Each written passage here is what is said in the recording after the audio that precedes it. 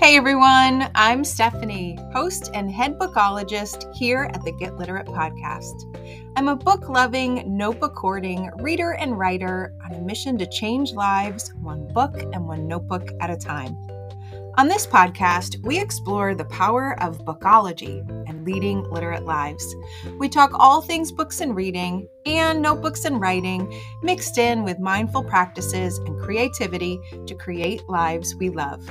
You can expect regular weekly episodes focused on 3 books you need to know about on a bookish theme and how to bring those themes to life in our actual lives too. You can also expect author interviews, notebooking inspiration, and topics to help us grow through what we go through and take inspired action to make our lives better. So grab a notebook and your TBR list and let's get literate.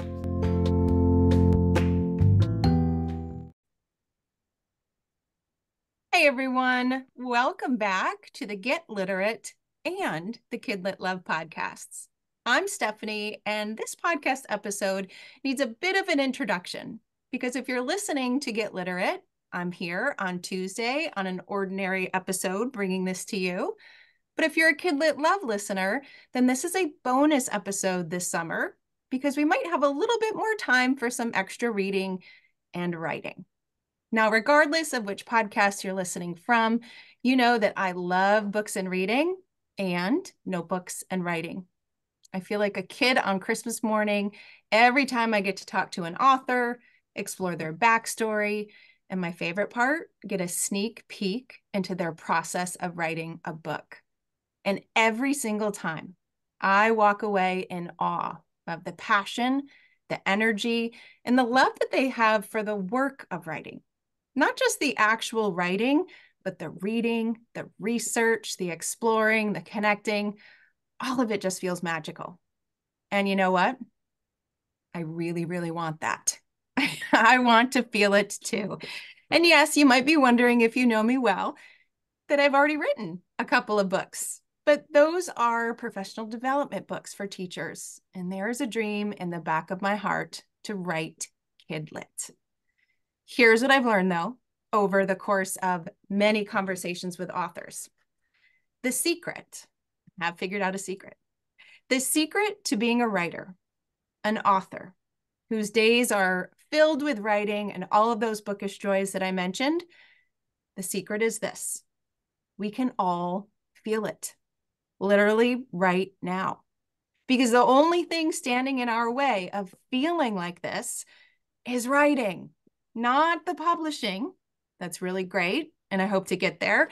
But I've learned it's the process of actually doing the writing and doing the so-called work that feels so good. And we can decide to do that whenever we want to.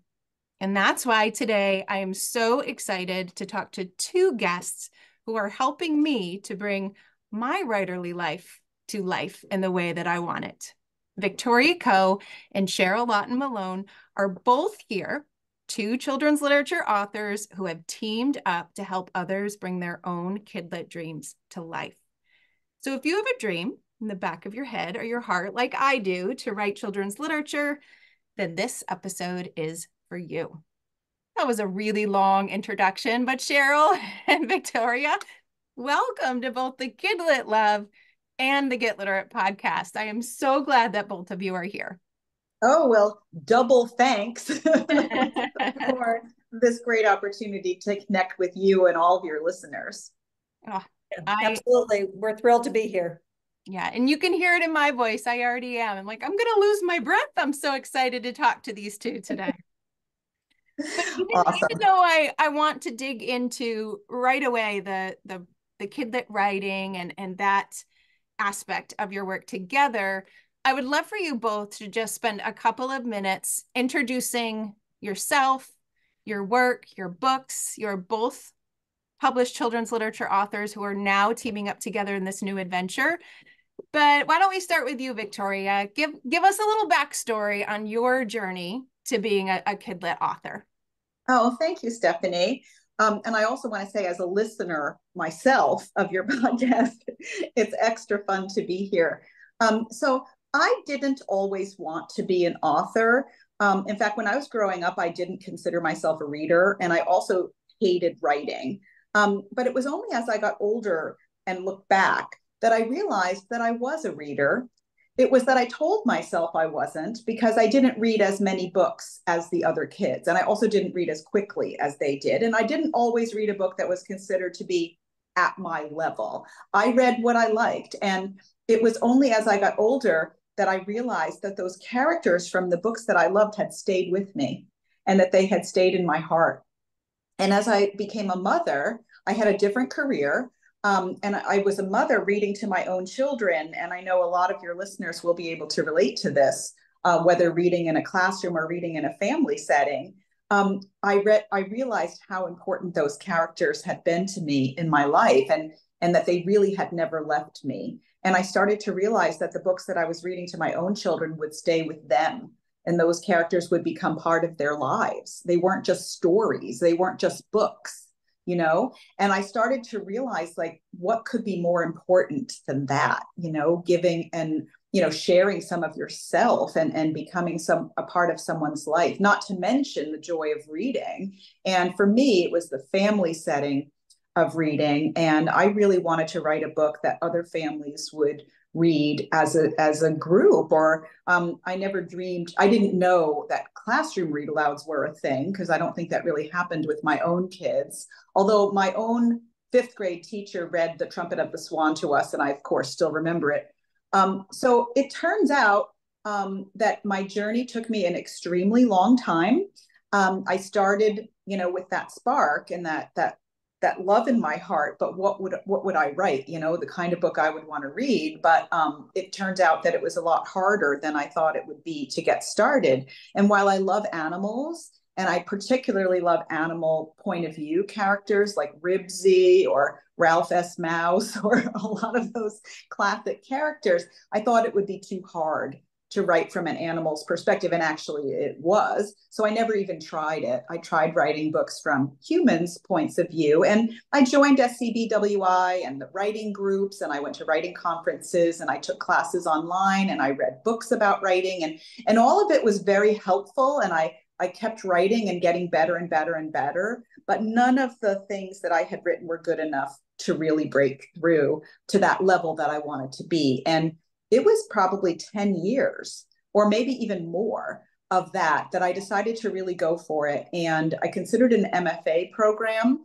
because I really wanted to go for it. But in the end, I decided that I really just wanted the mentoring part. So I actually worked one-on-one with a mentor who was on staff at Simmons, where there's a great MFA program here in Boston. And she mentored me for a year in a really intensive personalized program. And the summer after that year was when I got the idea for Fenway and Hattie. She was unable to help me with it, unfortunately. She was on medical leave then, and she ultimately passed away, which was really, really tragic. But I wrote Fenway and Hattie with her on my shoulder. I felt like she had given me a lot of tools. And so it was still very, very hard to write that story from the dog's perspective. And it took me about 2 years to get that story. It's a middle grade story. But then I finally got it. And so my agent sold it right away to Putnam. It became a series.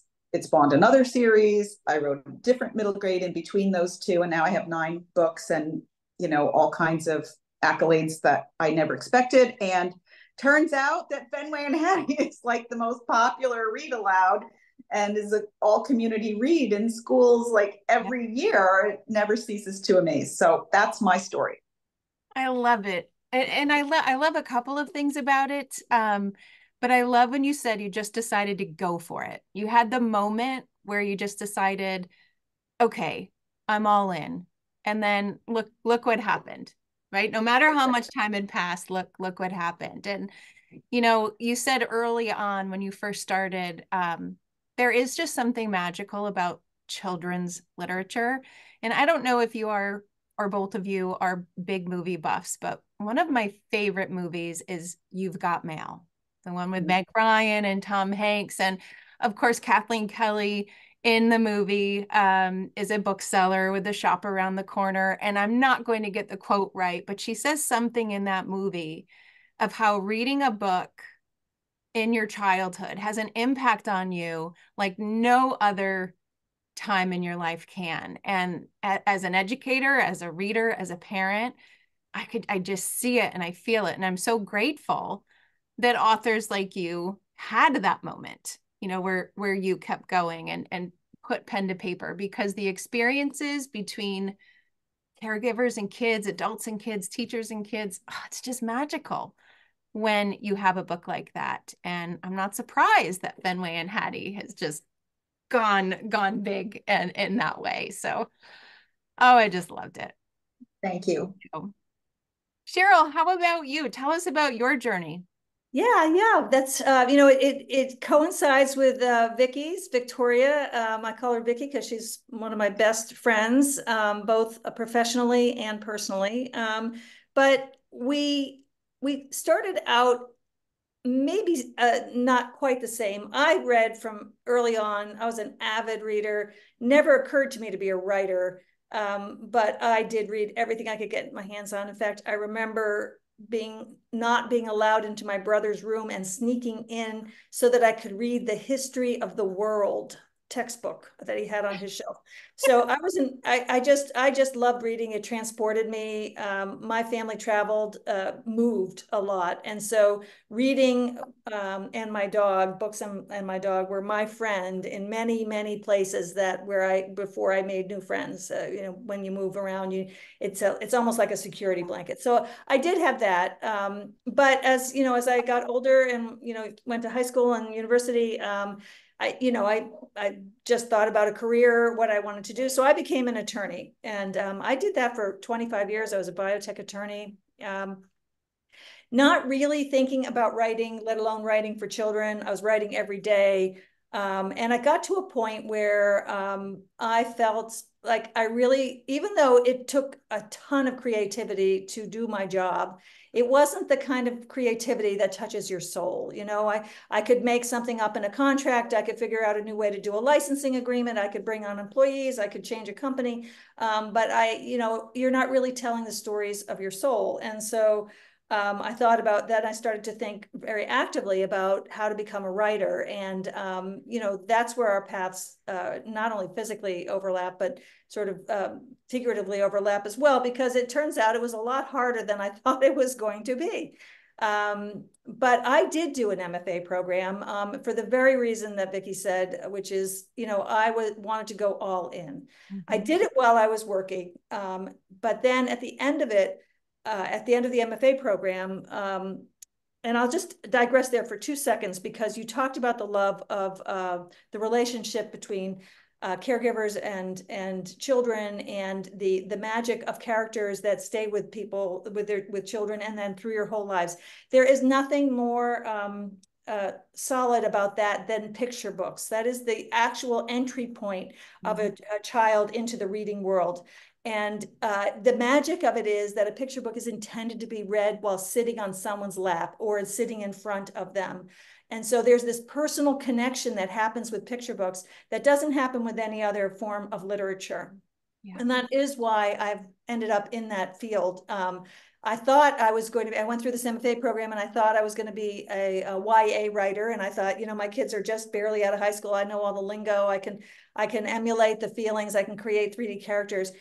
And it wasn't until post-graduation from the MFA program, I ended up leaving the law and teaching. I got a job at Lesley University teaching writing for children because I had this MFA. I figured I better do something with it. And through that, I was going through that and interacting with students and coming up with syllabi and, then working on my own writing. It wasn't until I took a retreat and went down to the Cape and I'm writing all the time, writing this, YA novel and write YA stories and thinking that I'm really connecting. And I'm not really connecting because I'm not really getting any response, but I'm learning. I joined SCBWI. I go to conferences. I took 1 million classes. That is when Vicki and I met up. We're in the same writing group and we connected immediately. But then I went down to the Cape for this writing retreat and in Provincetown. And on the very last day, happened to be in April, the right whales migrate through P-Town, that area of Cape Cod in Massachusetts, and they're heading north to Canada. And you could see the whales from the shore. So that's how close they come in. And I was there with my dog walking along on the beach. And sure enough, a whale swims right up to the shore, 15, 20 feet away, and spouts. And my dog is, we're startled. The reason they get so close is because there's a huge drop off there. But my dog is startled. I'm startled. My dog barks. The whale lifts its head out of the water and looks at us. And like, that was just a magical moment, right? So I have all my legal background, all my legal experience, all my YA writing and studying. And I had this incredible experience. And the only form that I really felt that I could convey it as a story was a picture book. It was a picture book. There was no question about it. And so the magic of that moment turned into Dario and the Whale, and that's what launched my career as a picture book writer. But having gone through the academic study in the MFA program, it's the picture book courses that I was so fascinated with. And it's for the very reason that you said. It's this idea that you can create a character that is going to live in someone's mind for the rest of their lives. Yeah. It's just an amazing thing. You can touch somebody's heart with a character or a story that resonates with them. And the task that we then find ourselves with is, how do you get that story that is resonating with you, inside you, onto a page in a form that's going to resonate with an audience, with your readership. So that's my writing journey. I've been working on picture books since then. I do, of course, try other things. I am just in love with the picture book genre. So, and then following that, I think we're probably going to talk about it, but Vicki and I decided, Vicki actually approached me with the idea that she was teaching too at the adult level. And she's like, we have all these years of teaching and all this experience with writing and publishing. We've had some success. So let's see if we can help other people. Let's give back. Let's pay it forward. And so that's how we started our company. And that's how we came up with this series, the Writing Kidlit 101 and 102 series. Which is a perfect segue. Thank you for that, by the way. So I was doing what I didn't realize would have been a writerly action, but one of the things that I love in both your books that eventually we'll talk about is that you have these call to actions. You give readers something that they could do literally right then in the very moment to take the next step forward into this dream of writing a book. And one of them is to kind of surround yourself with bookish people, with writerly people. And that's actually how I found Writing Kidlit 101, which was a little detour on Twitter and saw this bright, beautiful, colorful book and thought, Writing Kidlit 101. Well, hey, I've been wanting to write Kidlit. I need a book, a self-paced journey, a self-paced course that can take me by the hand and walk me through it. And maybe this will be the book to do it. And I was lucky enough to see at the same time that by the time I found you, Writing Kidlit 102 was also out. And so it came to me in this beautiful set, package in the mail. And I've got to say, I've said it before we were recording, I teach children's literature at the university level. I get to talk to lots of authors. I've read, I don't even know how many blog posts about writing your first book. I've watched YouTube videos. I've listened to podcasts. It wasn't until your book, Writing Kidlit 101 and Writing Kidlit 102, because I read them one right after the other the first time as fast as I could. It wasn't until your book and your voices that were so friendly yet so nudgy, if that's a word that I can use, that I actually wrote the crappy first draft. And I say, I say that with a smile because you're very clear in your book, like, you just got to write it. It's not going to be good. You just have to get it out, and you'll feel it. Like when you do that, you just feel that sense of accomplishment. And I know I would not have gotten out that first draft without feeling like the two of you were one on each of my shoulder in this very readable, just friendly, come take my hand and let me show you what's possible kind of way. So I just want to start by saying a huge thank you, because I feel inside now like, gosh darn it, I am a writer. I could be a writer. I could do this, whether it's ever published or not. I've realized in my heart that's not the point, although that would be pretty awesome. But it's just that feeling to know that you're capable of getting something down in a draft like that. Thank you both. Like, I just got to start there. Thank you both for teaming up and doing this.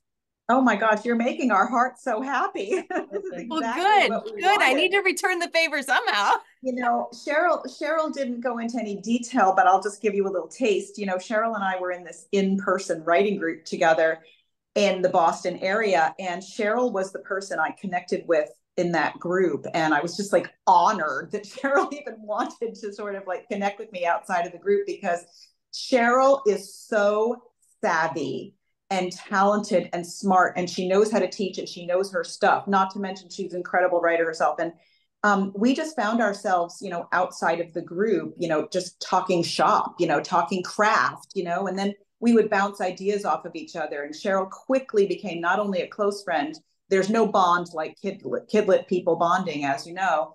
Sure. And she became the person that I would brainstorm with and send all my ideas. And if I got stuck, and she just, oh, she's so great. And so that's how, and she was also teaching. I was teaching an in-person class in the evenings here in Cambridge, Mass, and which I loved. And I had to stop doing it after 3 years because, you know, that was when Fenway and Hattie was coming out. And, you know, my requests for school visits were just, you know, really exploding. And I couldn't be in Cambridge every Monday night. You know, I was saying no to schools, which was ridiculous. So I had to give it up, but it was with a heavy heart. And then years later, but Cheryl and I, you know, we became each other's go-to person. And, you know, we went through many, many books together and, you know, celebrated each other's success, et cetera. And then I say last summer, right, Cheryl, but it was 2 summers ago. I just felt like this curriculum was sitting on my hard drive, and I love teaching. And some of our students, and Cheryl, you know, didn't mention this, but, you know, one of her former students has gone on to become a Newbery Honor winner. And another one has successfully published many picture books. One of my former students has published since a picture book and a middle grade, which was a Junior Library Guild selection. She had all these incredible reviews. I mean, she's awesome.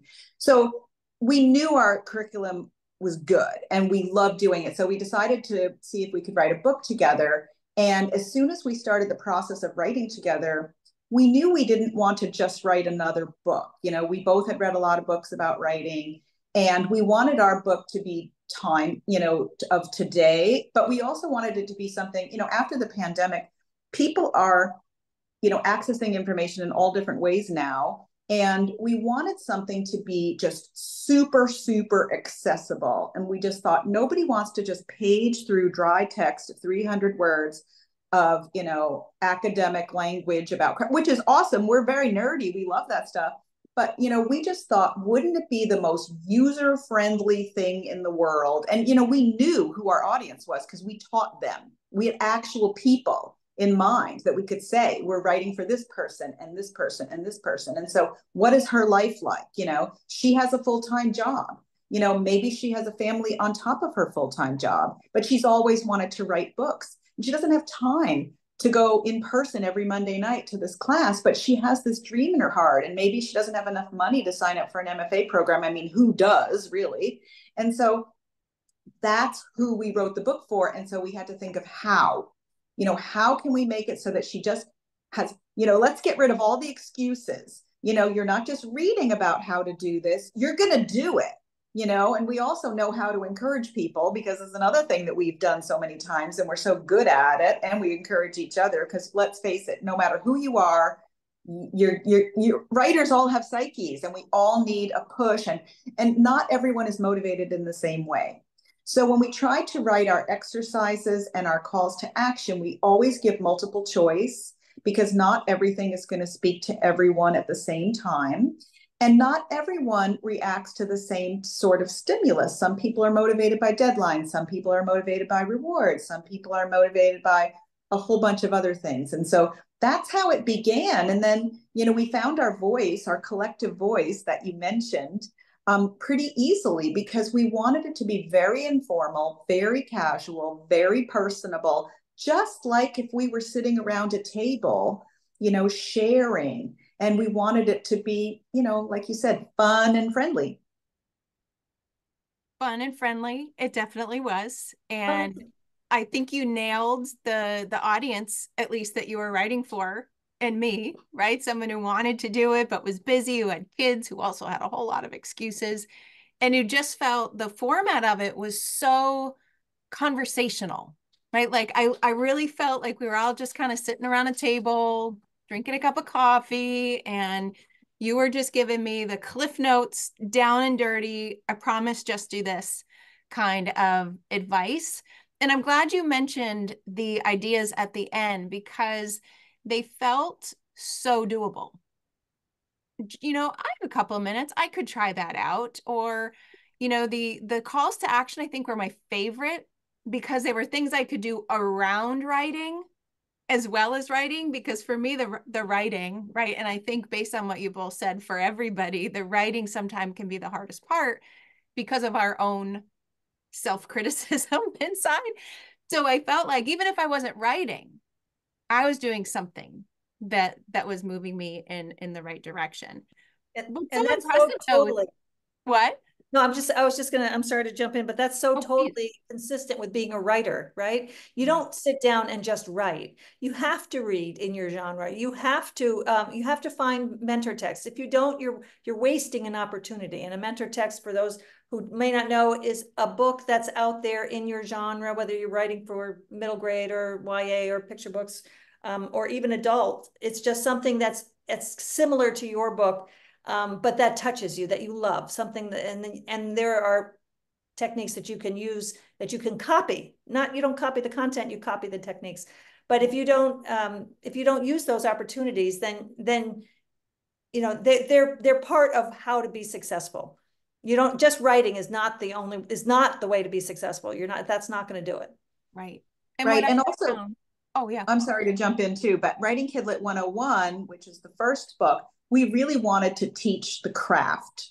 We wanted to teach the readers how to build skills. So it's not just sitting down and writing once upon a time. It's like, how do you create a character? How do you build a world?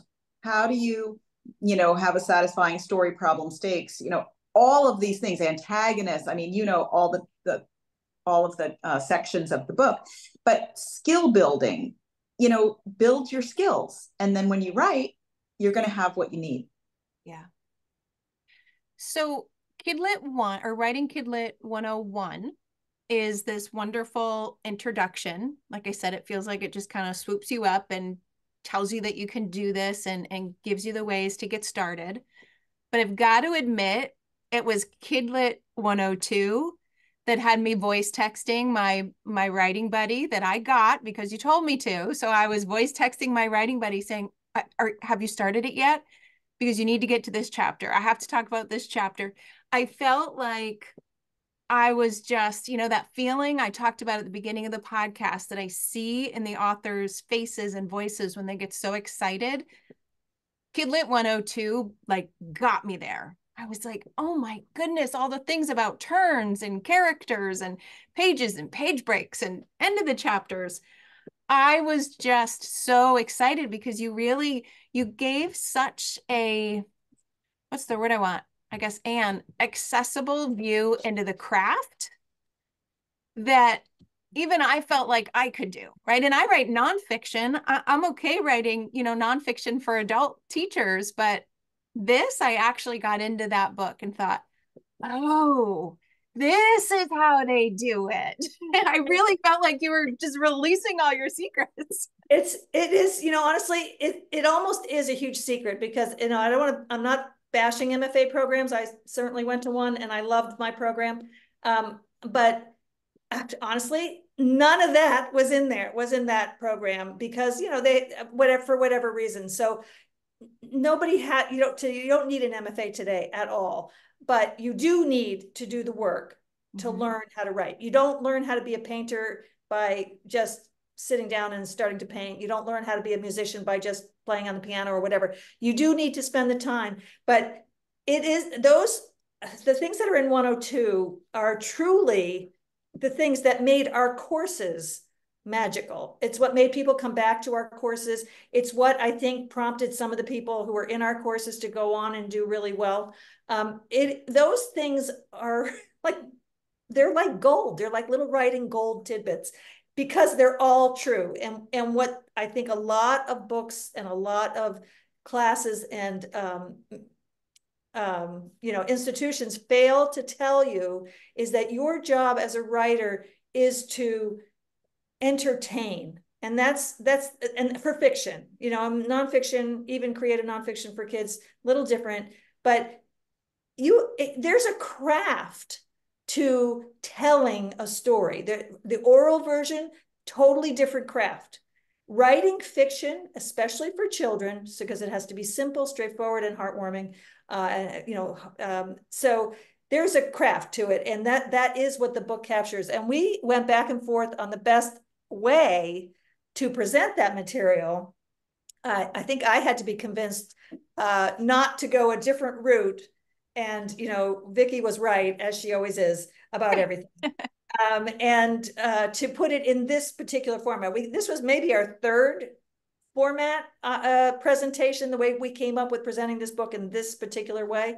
And we were finally happy with it, and thought that it would be the accessible version that we wanted to bring out into the world. Yeah, and for your listeners who don't know, Writing Kidlit 102 is subtitled Your First Draft. So if Writing Kidlit 101 is about skill building, Writing 102 is about action. It's about getting it down on the page, getting you to do it. And we actually wanted to cover some of that material originally in the first book, but we quickly realized that we didn't have enough room. Yeah. So we decided to put it off and said, next year we'll write a second book. And of course, as Cheryl just mentioned, it was really hard to figure out how to present it. But we're both so thrilled with the way, as we were getting closer and closer to when we were revising it, we were like, this is it. We were so excited because there's so many different ways to write a first draft, and there's not just one way.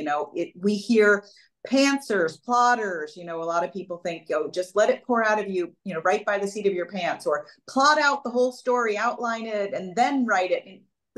Those aren't the only two ways. If those work for you, great. But that's not the case with everyone. Some people need different ways. And the only way that matters is the way that works for you. And what works for me might not work for someone else, et cetera, et cetera. So we wanted to be really empowering. I think Writing 102 for us is all about empowerment. We wanted to give lots of options, techniques, methods, but also, and we don't have calls to action in that book, but we do have at the end of each section is what we call take a breath, because we wanted to address the emotional, psychological part of being a writer, because let's face it, so many writers sabotage ourselves. We get in our own way, and it's so common. There are whole books just written about that. But we wanted to share and address some of those specific ways that happens, and the ways that we do that to ourselves, so that we can overcome it. We believe that if you set up a plan ahead of time, here's what I'm going to do if I get stuck. Here's what I'm going to do if I, can't finish my draft. There's so many different things you can anticipate. If you come up with ideas of how you're going to handle it before it happens, you're setting yourself up for success, because now you don't have to panic or wring your hands or just, desert your writing for a while. You can go to your plan and get yourself stimulated again. Yeah. I really appreciated that. I'm a big Seth Godin fan, and he has said, I don't know where, and I will probably butcher this quote too, but he asks you, what's your dip? What is your dip going to be? And what are you going to do when it gets here? Because it's going to get here. Whether it's writing a book or whatever it is, you have to have that plan. Now, I found in the course of writing the first draft, I really appreciated the different ways that both of you said that could happen. And I actually found that I switched I switched back and forth during the process. So at first I thought, oh, I'm a planner. Like I've got to plot this out and I'm going to have the outline. And so I did make an outline. But then when I went to turn it into a draft, I realized I'm not really going to use that outline. I'm just going to write at the moment what I'm feeling. And then I got the idea because of one of your activities to kind of plot it out using index cards or sticky notes and put it all around the table. And so then my draft looked like that. And finally, what ended up working was looking at the outline and looking at the picture I took of my sticky notes and getting an old-fashioned, notebook and my mechanical pencil, a cup of coffee, sitting in the parking lot of the coffee shop so that I wouldn't be interrupted. And I ended up writing it by hand and thought this was not how I thought this was going to go. And then I transferred it, of course, to a digital doc. And if I didn't hear from the two of you that all of that was okay, I could still get to the draft, I know I would have sabotaged myself in thinking, well, that's not the right way. That's not how, Kidlit writers do it. And so I loved, as part of the journey just to getting the draft, I really love just thinking about the process. And I know from the book that you two are even more obsessed with the process, than I am. So true. We love process. It actually is the fun part, even though it's hard. It's the challenging part. It's the intellectual part, the creative part of writing. If you're one of the very lucky few people who can just think of something and write it down and it comes out of a story. I think Louisa May Alcott was probably the last person that I heard that did that successfully. It's all part of it, and the going forward and going backwards and trying new things, absolutely part of the process. And also, hopefully, some of those take a breaths would let you know, we'll let the readers know, we'll let your listeners know that you're not the first one who's thought this. In fact, it's in a book because so many people deal with this issue and that issue, and here are ways around it. That's the other thing. In those sections, we do offer, tips for gutting around the things that are holding you back. But yeah, we love process. We especially like structure. I particularly like structure. Vicki is a huge character person, so if I always go to Vicki for character questions and for making sure my characters are three-dimensional. She's amazing at that. But all of that's in the book, in the two books. Yeah, and also we've lived it. Yeah. I've been writing for 25 years. Cheryl's been writing for a very long time too. We've written so many, each of us has written so many books, so many stories. We've gone through, we know from our experience, all kinds of things. Yeah. Yeah.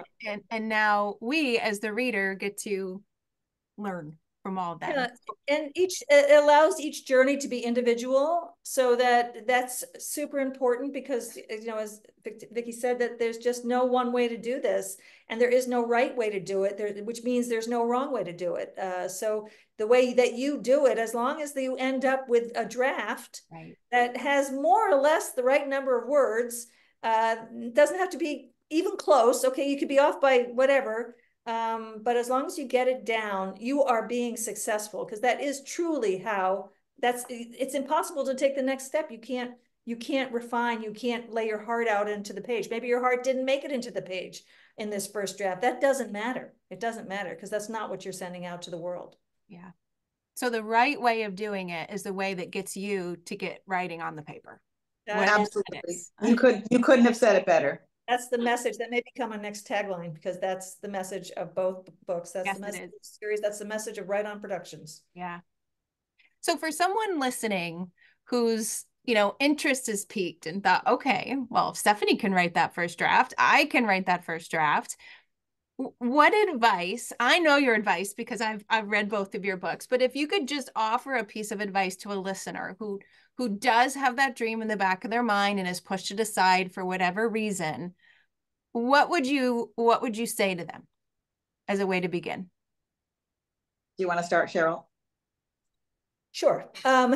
So if you have a dream in your heart, a story that you wanted in your heart, and it isn't even a story. It's if you have something you want to you want to tell. You feel like you have something to offer, even go one step further back the world. You know, that you should just do it. And so that and there are plenty of reasons not to. There's careers, there's kids, there's, you know, financial issues, there's timing issues, there's caretaking issues, there's every reason in the world not to. But unless you take that first step, unless you maybe you buy the books first, or maybe you just start writing a single paragraph. If you had one story to tell your children or somebody you care about, what story would you tell? And just write that first paragraph, and that will tell you a lot of information. That do you sound like a child? Are you writing in a child's voice? Are you writing from a first person or a third person? Are you writing an adult story? Is that the story you want to tell somebody? But if someone asked you, if you have one story to tell, what would it be? I would pay attention to that, because that's your inner self telling you what is inside you, and then just take it from there. And then the rest of the process is doable. It's not going to be easy. It's not going to be super fast unless you're extraordinary and potentially very lucky, which is probably closer to the truth. But hey, what isn't? You know, if it's good, who cares how long it takes? Yeah. I'll tell you the top 3 pieces of advice that I give in a generic situation, but honestly, in real life, when someone asks me, and they always do, I have to find out more and tailor the response to them, because there's so many different reasons people don't write. But the first thing I always say is read, and you said that already, Stephanie, but Cheryl referred to mentor texts, and really, I personally believe anything can be a mentor text. Sometimes I'm reading a book for adults, and there's something about it, you know, the way that the author brought a scene together, the way that a character's backstory was told. It could be anything that speaks to something in my own writing. So number 1 is read. Number 2 is get a notebook. I know, Stephanie, you're a huge fan of notebooks. I'm a huge fan of notebooks too. I have many, many, many notebooks. They're going all the time. I use my notebooks for all different things, but I tell everyone, have a notebook. It's just for you. You don't have to show it to anybody. And you don't have to write stories in your notebook. If you want to, great. If you want to jot down ideas, I like to do questions. I like to ask myself questions, and then I don't come up with one answer. I try to come up with as many different answers as I can. The question could be anything, could be a very specific question. It could be a generic question. But I do my thinking in my notebook, and I always have a notebook. And then the third thing that I always say is write what you love, because if you are not completely in love with your idea or your story, you will not have, number 1, the love to put into it, because the love will be on the page. But number 2, you won't have the wherewithal to stick with it, because the journey can be very long. Even if it's quick, even if it comes together quickly, the whole publishing process and the rewriting process goes on forever, or it seems. So if you love it, you're going to have what you need in order to make it come alive. Yeah. Oh, such good advice. Read, keep a notebook, think about that one story you might tell, and maybe you jot that down in it, and think about something you love. Now, I have to ask you a question about your notebook, because every time someone tells me they notebook, I have to ask, is No, it a I am special not. kind, a special I already know what the publisher? question's going to be. I Nope. know you do. Nope. I have all different kinds of notebooks. I have different sizes of notebooks. I have spiral bound notebooks. I've got the black and white composition notebook. Yep. I buy notebooks at the dollar store. I have cute notebooks. I have all different kinds of notebooks, and I am not precious about them. I just write anything in whatever notebook I happen to have with me. Yeah. Every once in a while, I try to have just one notebook for one thing, like a particular story. And I'm actually doing that right now, only because I just can't find my notes. That is a problem when you are a notebook hoarder. That is a problem, to find the right notebook at the right time. I know that pain.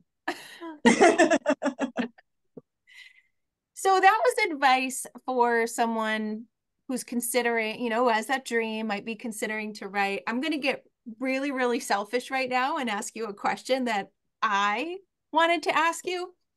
And it leads into a question and a wish. So my question is, in writing Kidlit 101 and 102, it is very much focused on fiction. writing for children's literature, but my first draft of my picture book is actually nonfiction. And so what I would love to know, and I don't know, maybe I'm planting the seed for Kidlit, 103, hint, hint. Yep. Do you have any different advice or any tidbits for someone who wants to write nonfiction, perhaps a biography or just, some sort of factual, fun, curious book for kids? Well, let's put the disclaimer out there. Neither Cheryl nor I have ever written a nonfiction book That's okay. except for adults. But I will give you some generic information that I would totally feel comfortable sharing in a public sphere like this, which is number one, mentor text. You really do need to study what others are doing well. Nonfiction, I will tell you as a reader, is super exciting today. There's so many different, in fact, I just posted about this on Twitter, Stephanie. There's so many different creative ways that authors are sharing nonfiction information with readers today. And there's so many innovative formats that didn't exist even 10 years ago. So I would take a look at all of those things. And then the second thing I would say, and this is coming from Cheryl's and my direct experience in having written nonfiction ourselves, and Cheryl alluded to this when she was talking about how we writing Kidlit 102, which is you really have to think about that reader. Yeah. How is the reader going to access this information? How are they going to be able to, because something might be very clear to you, but it's not going to be grabby for your reader. You've got to hook them. Yeah. And so you've got to figure out, you can learn that from mentor text, but you always have to take yourself out of your own perspective, which is super hard for any human being to do, let alone a writer. But you have to think from the reader's perspective.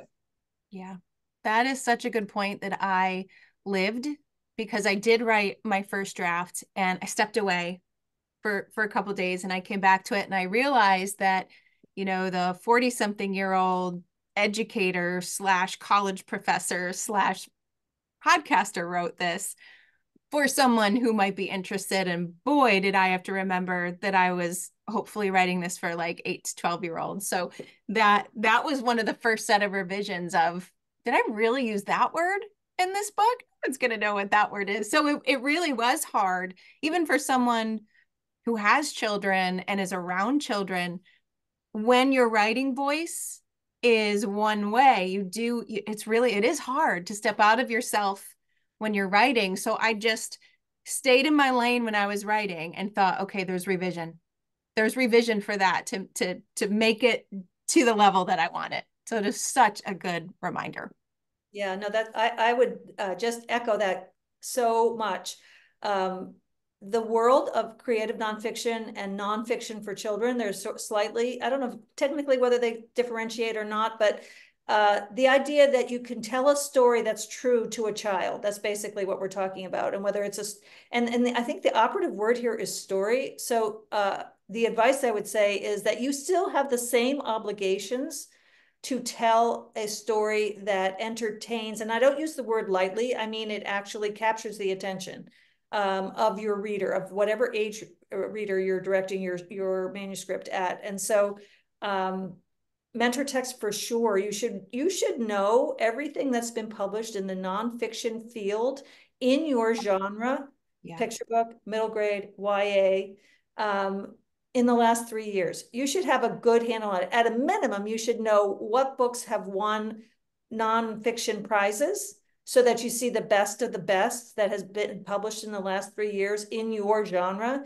And then you look at your crappy first draft and you say, what can I do to make this better? Not that your idea isn't fantastic, but how do I make this accessible to the reader, which is just echoing what you both are saying. But I would strongly encourage anyone who's thinking about nonfiction to think about writing nonfiction for kids. It is a huge part of the publishing field today. Those books are getting published. It's probably, maybe, possibly even an easier barrier, lower barrier to entry than pure fiction in any of the genres. And it is so important today. It's how like the industry, but how the collective group, people who are getting the message to kids about mind, body, about not just information, but how to handle themselves, emotions. It's a huge field. So there's lots of opportunity for really interesting, fun books. But don't ever forget that no matter what you're doing, you're still telling a story. You need a character. You need a problem. Just a list of facts is not going to do it in today's world. Those old textbooks, even old picture books about, whatever, Rin Tin Tin or whatever, not going to cut it today. Take a look at what's in your library and on your bookshelf, in your store bookshelves, to find out how they're presenting interesting information. It's such a fun field today. Yeah. And I've got to say, that was one of the most fun parts of the process, which was just gathering up as many beautiful nonfiction picture books as I could, and just sitting there with them and taking notes on them and sticky noting them. And it's amazing, isn't it? How what ideas are being conveyed to kids through nonfiction picture books today. It's amazing. Yeah. Just amazing. Well, thank you both. Everything. Yeah. That I just got a free coaching session from the best. So I appreciate that. I couldn't let you go without asking that question. So hope it helps. Oh, go ahead. Oh, I just said hope it helps. Oh, it definitely did. It definitely did. And I'm just so grateful that you both spent this time with me. I know that you've inspired a lot of people listening. You already know that you've inspired me, and I have 100% plans to keep following your directions and go from that first draft to, as good as it can get. And for those that are interested, who want to grab those books, who want to learn more about both of you, about Right On Productions, where is the best place for them to find you? Well, first of all, I would like to say that we're both cheering you on, and we cannot wait Thank you. to see how your journey continues to unfold. So we are always going to be cheering for you. Right On Productions is our business name, WRITE. onproductions.com is our website. That's the best place to get information. On our Get Started page, people can sign up for our mailing list. And I know you're on our mailing list, Stephanie. We send out a newsletter once a month, and we give out lots of tips, inspiration, and also, more importantly, links. We're always looking to share helpful things that are going to inspire people. And then for everyone who does sign up for our mailing list, they will also automatically get access to our 1-hour free class, which is offered on demand. And anyone who enjoys that class has the opportunity to take our second class and our third class, which are all about building skills related to Kidlit writing, but for like super low prices. So that is kind of the best thing that people can do. Information about the two books is also on that same page on our website. So that's probably the one-stop shop. We do have an Instagram at Right On Productions. And then Cheryl and I each have our own websites and socials. Mine are Victoria J. Co., and Co is spelled COE.com. And my Instagram, my Threads, and my Twitter are at Victoria J. Co. Oh, and my YouTube. We also have a YouTube channel. Right On Productions has a YouTube channel, and Victoria J. Co. Books is my YouTube channel. Cheryl, do you want to share yours? Yeah, and just in terms of my social, you can find me. My website is CherylLawtonMalone.com, and I'm on Twitter at Malone Lawton. I don't know why I did that, but Cheryl.LawtonMalone is also my Instagram. So you can find me there, and on Facebook as well under the same name. Great. And I will make sure to put links to all of those places in the show notes, including links to both of your Kidlit books, the websites, all of the things, so that listeners can just really quickly click and get to you and get started. Summer is the perfect time to, read a little bit more, write a little bit more, and hopefully this inspires those who've had that little nudge to just go for it. Thank you. That would make our hearts even happier. I mean, if we could get more people excited to actually dive in and do the work, that's what we're all about. Yeah. Yeah. Well, thank you both so much for spending time with us today. And listeners, thank you so much. Whether you're a Get Literate listener or a Kidlit Love listener, I hope this brings you inspiration for a summer of writing for you. Thanks so much for listening. Thank you for Stephanie.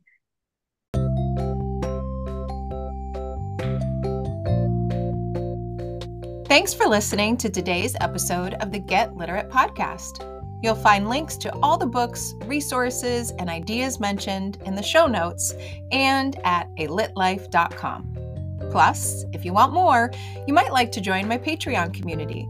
There, you'll find additional inspiration for your reading and writing life, like bonus podcast episodes, bibliotherapy book calendars, monthly book clubs, notebooking challenges, live events, giveaways, and much, much more.